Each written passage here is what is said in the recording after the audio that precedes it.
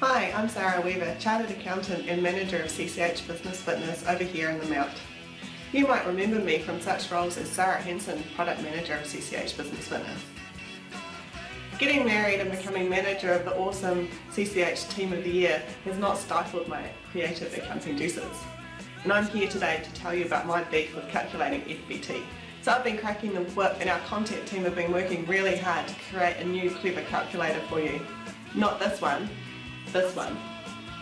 Let's take a closer look. To find your FBT calculator in iFirm, you can use the tag form and the keyword FBT. In Document Manager, you can search for FBT and filter by form.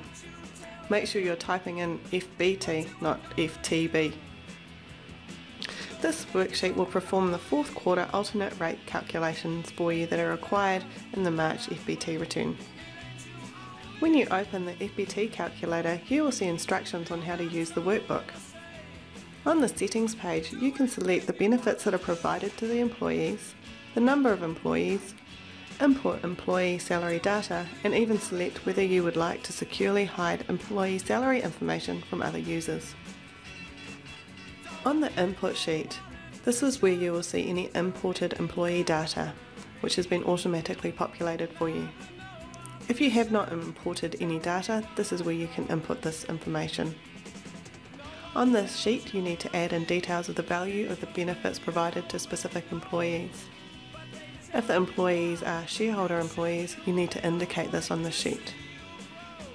Follow the instructions on the header page to make sure you are entering all the information that is required. After entering the date, the alternate rate calculation will be calculated for you.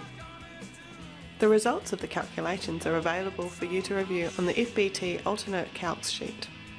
After you have reviewed the calculations, move to the summary sheet to enter FBT paid to date and calculate the amount payable in the March return.